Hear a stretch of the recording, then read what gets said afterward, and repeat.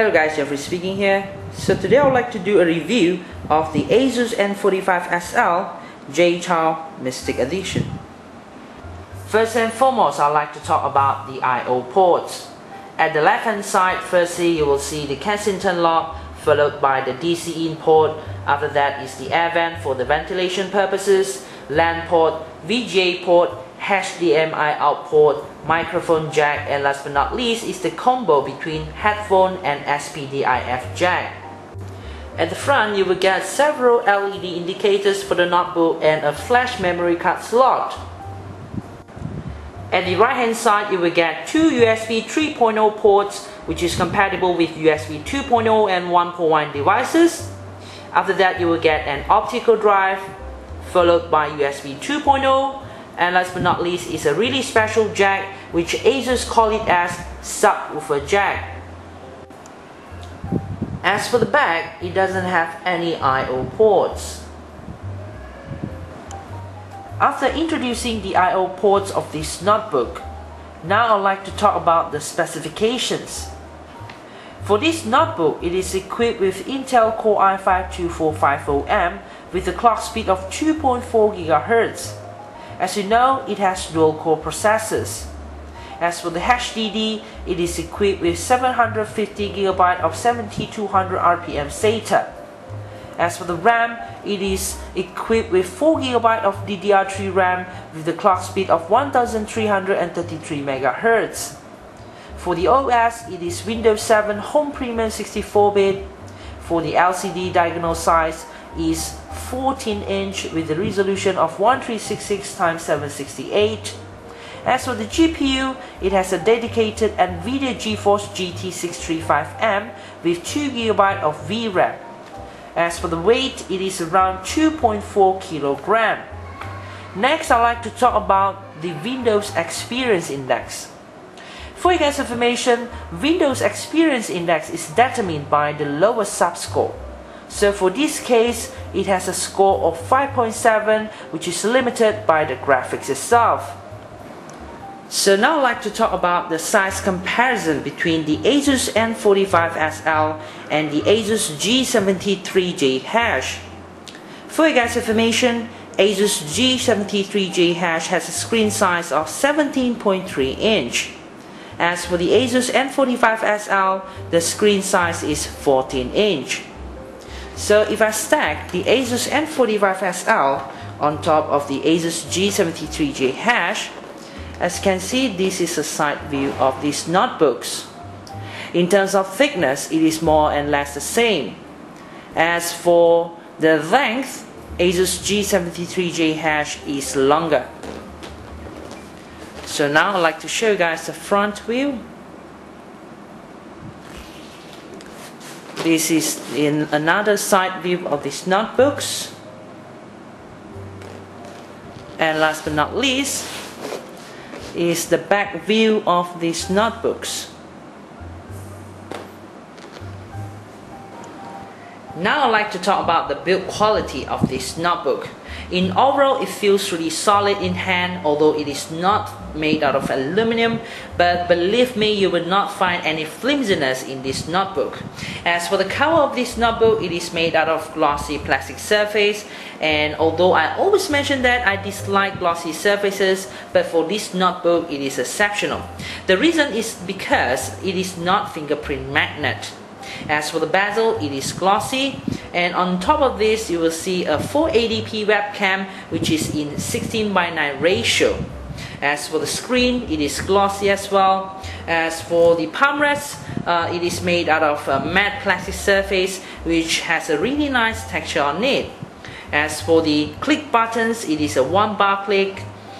Besides that, it has an aluminum made speakers grill, which adds some elegance into this notebook. For the keyboard itself, it is really tactile, and most importantly, it does not have the keyboard flex problem, unlike the ASUS U32U.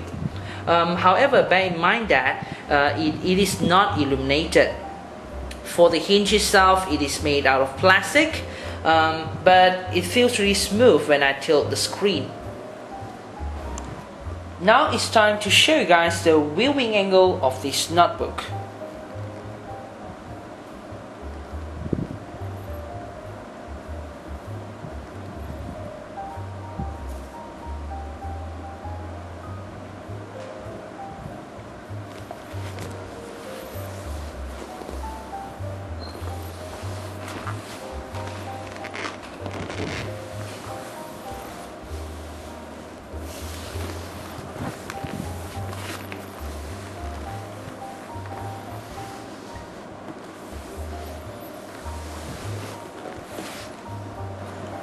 As you know, this notebook is one of the ASUS N series entertainment notebooks, which is aimed for the entertainment enthusiast.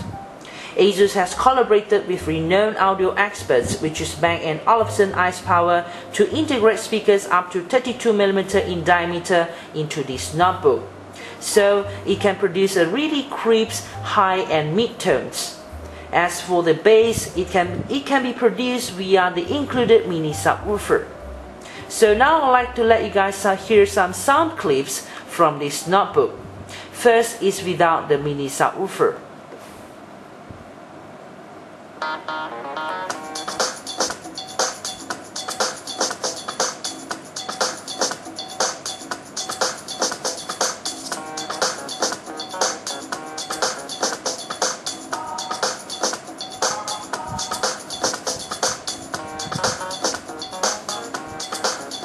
So that's all for the first part. The second part is with the subwoofer.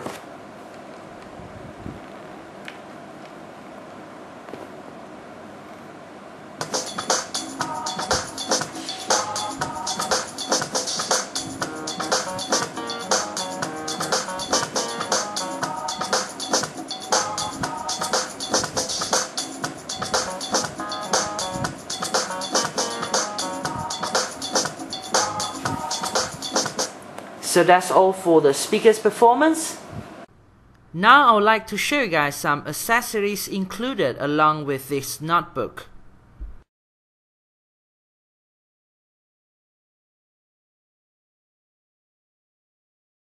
Last but not least, I'd like to talk about the pros and cons of this notebook. For the pros, the first one would be the speaker's performance. This notebook can produce a really nice high, mid and low level sound. For the low level sound, it can be produced by the included subwoofer, which is a bonus for you guys out there. The second pro would be the solid build quality. Although this notebook does not have the aluminum chassis just like the Apple MacBook Pro, but I can assure you guys that this is one of the most solid notebooks I have seen in the market now. The third pro would be the nice and tactile keyboard, and most importantly, it does not have the keyboard flex problem. The next pro would be the great multimedia shortcut keys, which is located at the left hand side of the keyboard.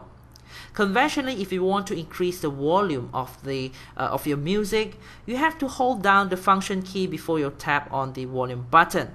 But for this notebook, you do not have to do that again. The last pro would be the freebies itself. I know you guys will be asking now why I say the freebies would be the pros of this notebook. Unlike the other notebooks, this notebook includes a lot of freebies ranging from the optical mouse, the subwoofer, which is really important for better sound experience, and most importantly, it has the Chou postcards. So if you are a fan of Chou, then this should be one of your consideration. Next, I'd like to talk about the cons of this notebook. The first con would be the lacking of backlit keyboard. Nowadays, I believe that backlit keyboard is quite essential and important for notebook users, as they tend to use their notebooks under low light condition. Besides that, this notebook is a bit bulky. However, I do understand that we have to compensate the size of this notebook for a better audio experience. The last con would be the glossy screen.